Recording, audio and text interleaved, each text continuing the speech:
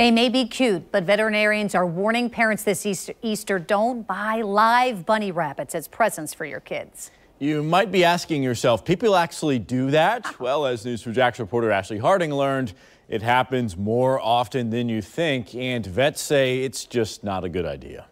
Painting, arts and crafts, egg hunts after church. There are many ways to celebrate the Easter fun. But live rabbits as a gift? Well, for some people, that's a thing too. Very similar to getting goldfish at the fair. Seems like a good idea at the time, but when you get home, then you're like, now what? Dr. Christian Broadhurst with Clay Humane Society says even though rabbits are cute, they're not built for cuddling. They're actually fairly prone to breakage. Their back legs are so strong that if you're holding them improperly when they kick hard, they can actually break their spines.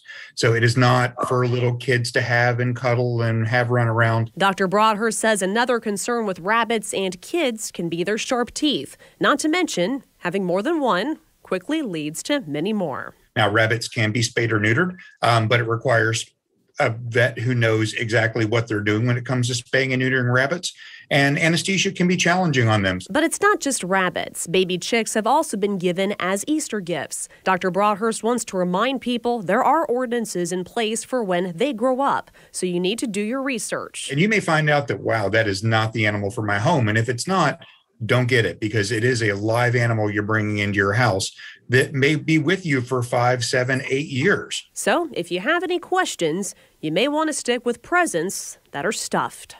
Ashley Harding, Channel 4, the local station.